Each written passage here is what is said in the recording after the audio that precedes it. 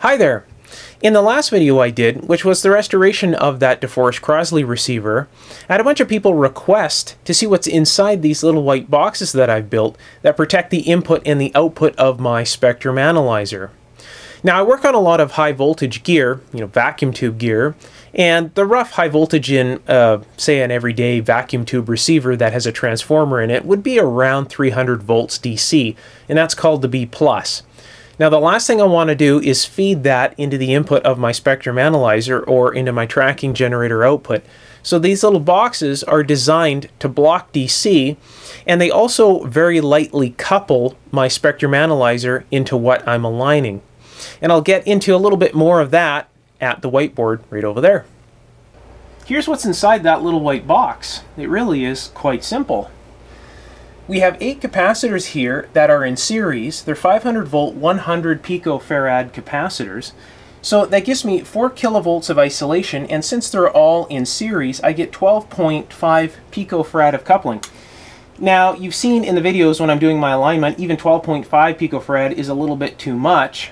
So what I do is I clip the alligator clip to the insulation on the wire in order to get the signal through, and that's about maybe a picofarad or more of coupling into the circuit, and that's on the grid cap lead from the tracking generator in, and that's also on the last IF output transformer's wire that connects to the diode plate in the receiver. And there's about a picofarad of coupling there also. Remember, I'm using one of these on the tracking generator output and on the 1 meg ohm input of my spectrum analyzer. And that's another thing I have to mention.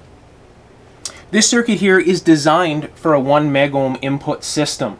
So if you put this onto your 50 or 75 ohm input on your spectrum analyzer, your results will vary. This actually needs to be modified a little bit to run on that system.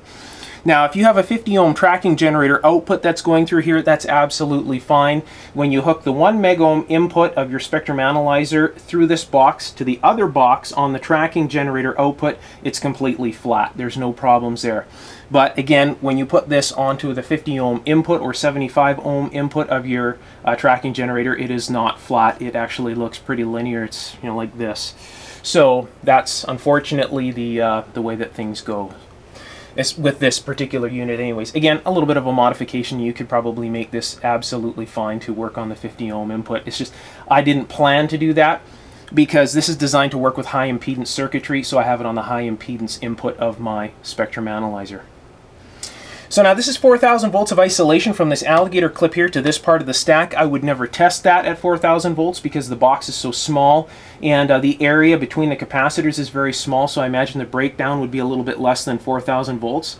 So I wouldn't test that. For most receivers, you're dealing with a 300 to 500 volt range inside the receivers, so not a big deal for this whatsoever.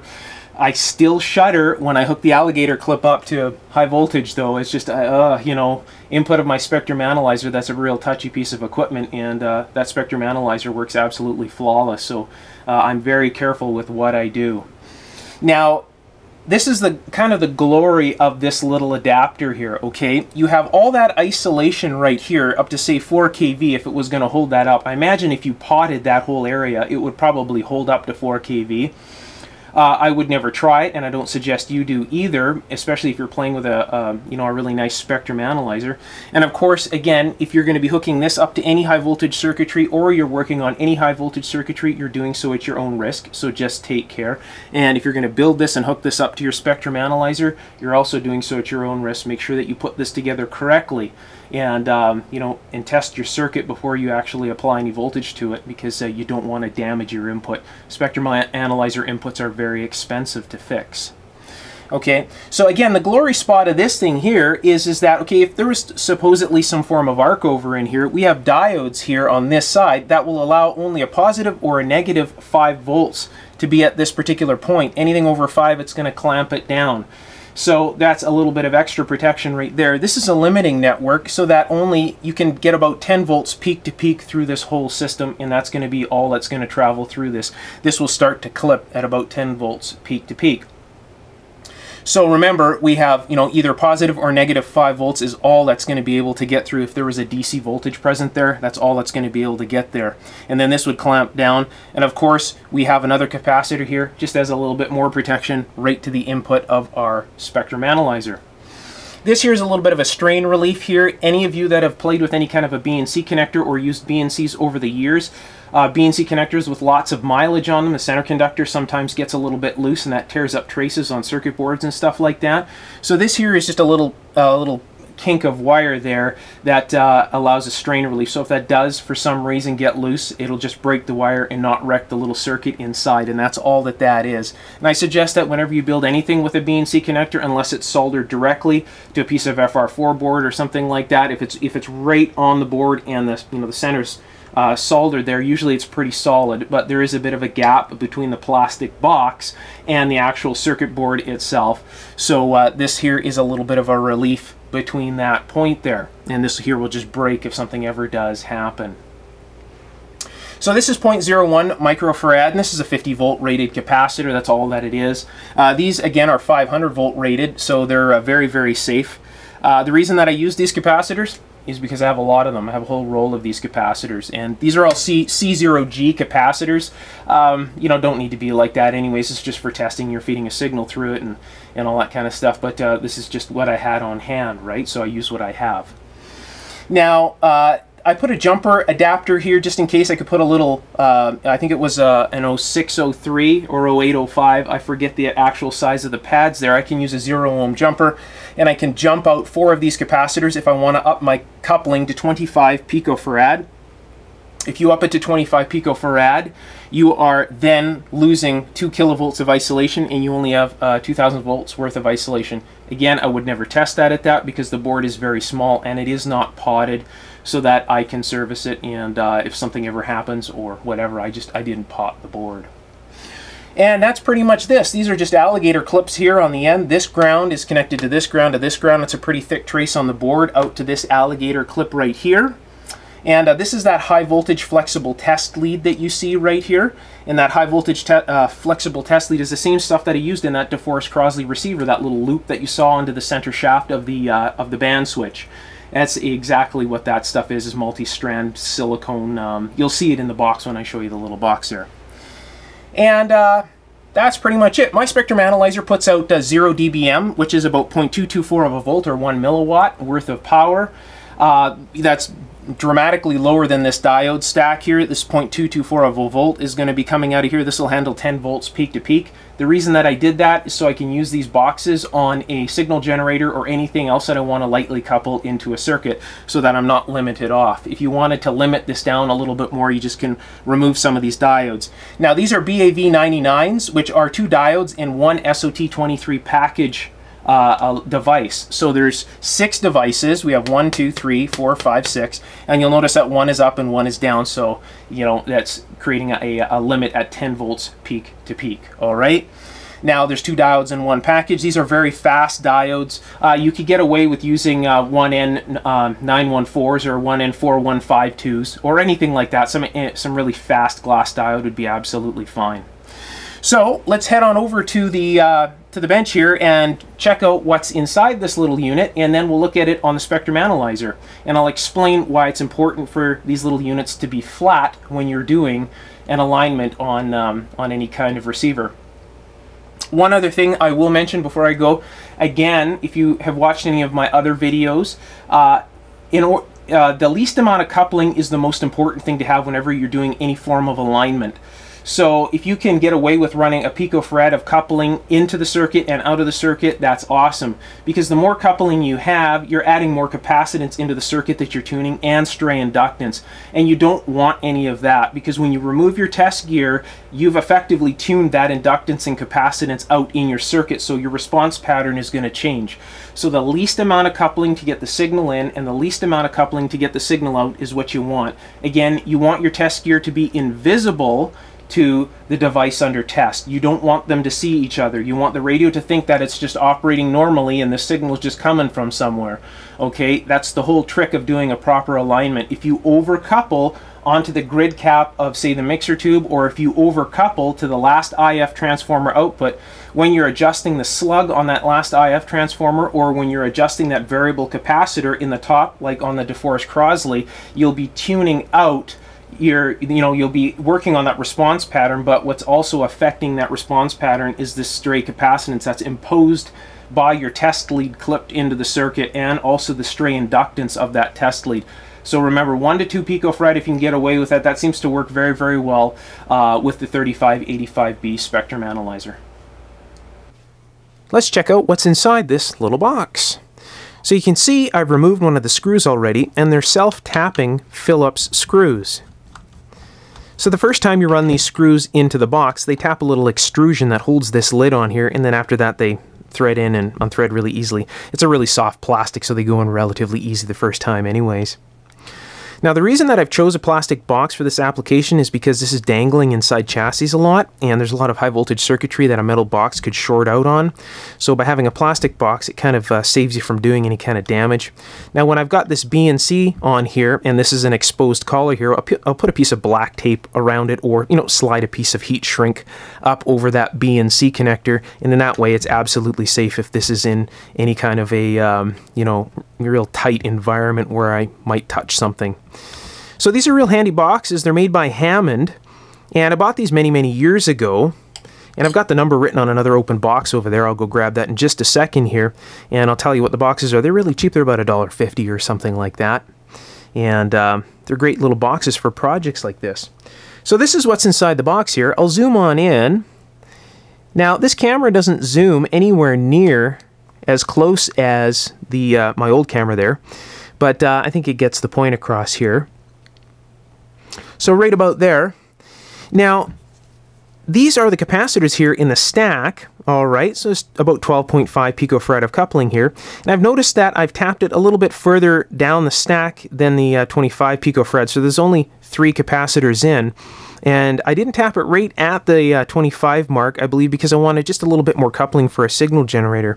Now, I didn't draw the schematics out. This is just all right off the top of my head from what I remember. I didn't even take any notes on this. I just put this together very quickly because I needed something for my spectrum analyzer here very fast.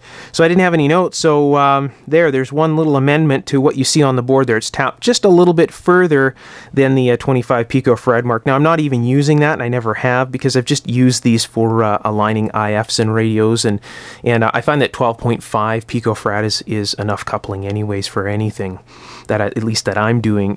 So this little jumper here isn't populated, it's just left open, and that's a looks like an 0603 part would fit on there.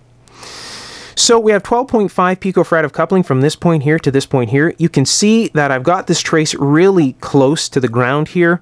So there's a very, very small amount of area there, and that's if something's going to arc over, I want it to arc over at this point here. I don't want anything to get up through this stack and get to the diodes, and that's the reason I did that there.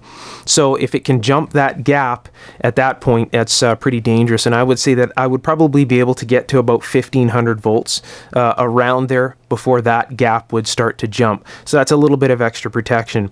Now again, I don't ever plan on taking this above the 300 to 500 volt range at maximum, because this is basically used for tuning receivers and stuff like that. So a little bit of extra protection right there. Now this runs into these BAV99 diodes, which are right here.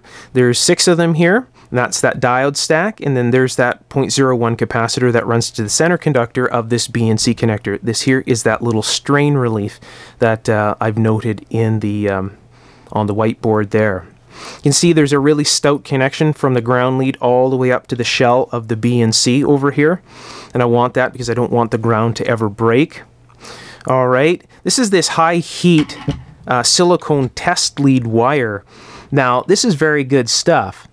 This stuff here is very flexible, lots and lots of strands. It's the same kind of stuff that I used in that DeForest-Crosley receiver on that band switch there. You can see it's got one black layer and then another white layer in the center.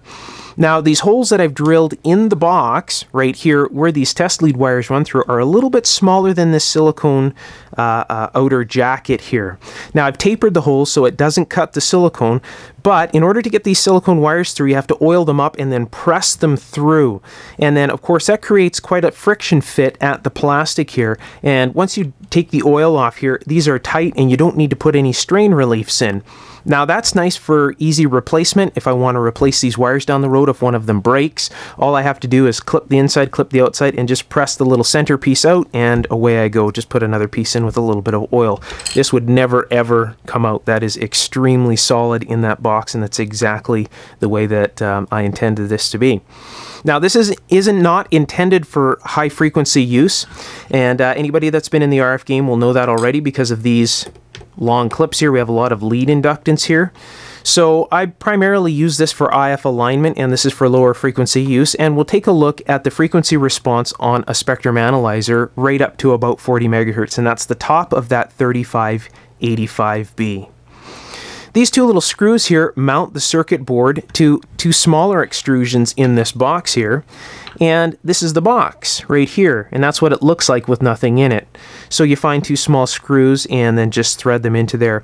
Now when I got this box, it didn't come with any smaller screws for these smaller extrusions, so you'd need to find a smaller screw for that, but they do come with these two large ones for the lid. And you can see here it is a Hammond 1551G. That's the number of the box. These are real handy little boxes. I bought a whole bunch of these things quite a while back, and I've used up a lot of them. And in fact, I've made a few of these for my friends as well, so that they, with their spectrum analyzers, don't have any issues. So that really is how the box works and what's inside. So off to the spectrum analyzer we go, and let's check out this little item's performance. Let's check out the performance of these little white boxes. So the first little box here that you see is attached to my tracking generator output. Now my tracking generator output is DC coupled, so I need to be very, very careful that I don't backfeed any DC back into my machine, or I'll ruin my tracking generator. That's exactly what these little boxes are designed to protect me from doing. These little boxes will block DC but only let the signal through. Alright, this box and the other box are designed around a high impedance system, but it's okay to drive this box from any DC coupled 50 ohm tracking generator. The second box is hooked to my 1 megohm input on my spectrum analyzer. Again, this blocks DC as to protect the input of my spectrum analyzer and will only let the signal through. This is designed to be used in vacuum tube gear. That's why I designed this around the 1 megohm input on my machine. Most vacuum tube gear is pretty high impedance.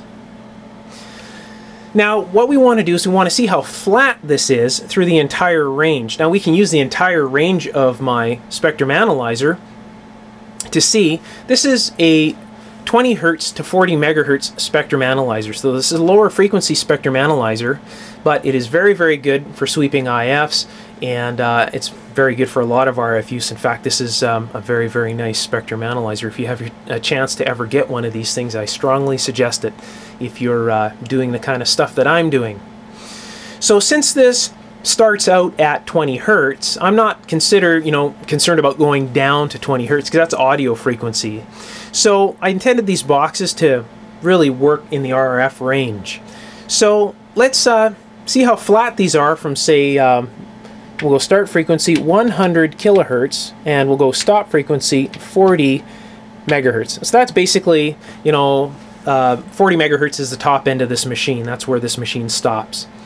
So from 100 kilohertz to 40 megahertz. Now what I'll do is I'll hook these boxes together and we'll see how flat they are through the entire range. So I got to reach around my tripod here. It's kind of difficult. This is reaching here. There we go. So they're put together here. I'll just put these back down on the bench so I can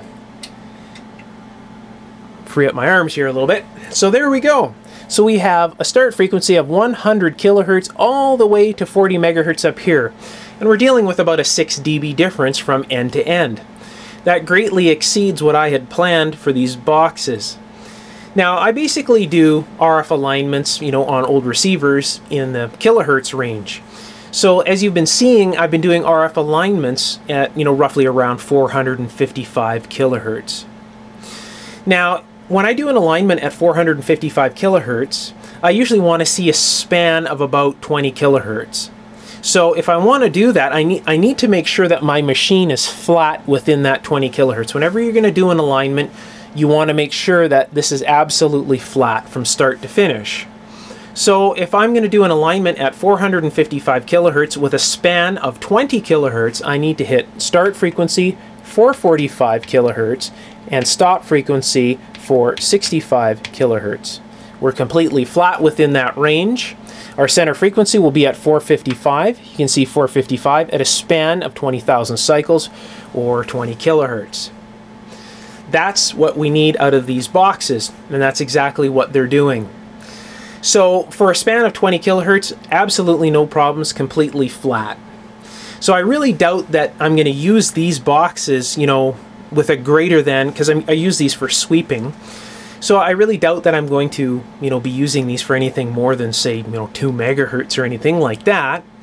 So let's just try, say, start frequency 9 megahertz, stop frequency 11 megahertz. We're absolutely flat within that range as well. So we're completely flat within 2 megahertz of sweeping right here. We can see that our center would be at 10 megahertz here in a span of 2 megahertz. And that's really what I intend with this. I'm not really trying to look at an entire, you know, the entire 40 megahertz spectrum with this with these boxes. They're designed for being tied into vacuum tube gear and for doing sweeping use. And of course aligning IFs, and this is exactly what I intended. Now keep in mind, we're running right now at 9 megahertz all the way to 11 megahertz with a center of 10 megahertz with open leads. All right, let's pick this back up again with open leads right here, just like this, and we're still absolutely flat. And that's exactly what we want in any design, because if we have a dip in this design like this, we cannot do an alignment, because if we want to do an alignment, we're going to have this to compensate for, and we're not going to know how to compensate for that. So what we want to do is always, when we're doing an alignment, you always want to test your test gear to make sure that you're flat from beginning to end. If at that point you're flat, you can go through and do your alignment. So all in all, these boxes worked out very well. In fact, they worked out even a little bit better than I expected. This video, it went so fast. It's like it was here and gone. It's not like those radio restoration videos. Anyways, I hope you enjoyed the video. If you did, please give it a big thumbs up and hang around. I'm pretty sure there'll be many more just like this coming up in the very near future. So, on to the next project. See you next time.